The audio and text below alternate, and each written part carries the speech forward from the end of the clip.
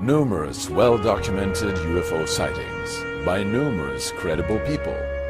Flying saucers tracked on radar, chased by fighter pilots. Nuclear missile sites malfunctioning after UFO visitations, and even alien beings witnessed by police officers and high-ranked military personnel. Where does all this leave us?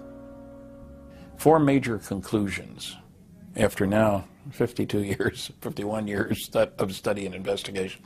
First, the evidence is overwhelming that planet Earth is being visited by intelligently controlled extraterrestrial spacecraft. In other words, some UFOs, some, underline it 20 times, some UFOs are alien spacecraft. Most are not. I don't care about the ones that aren't.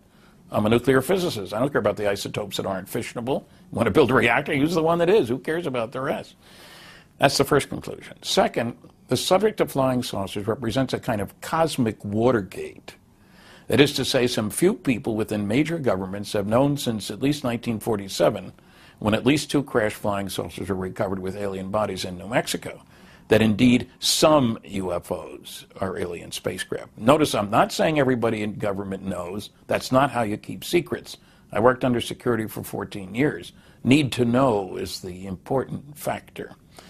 The third conclusion is that none of the arguments made against the first 2 by a small group of noisy negativists, when I'm being polite, stand up under careful scrutiny. They sound great until you look at the data, and then all those anti-arguments collapse.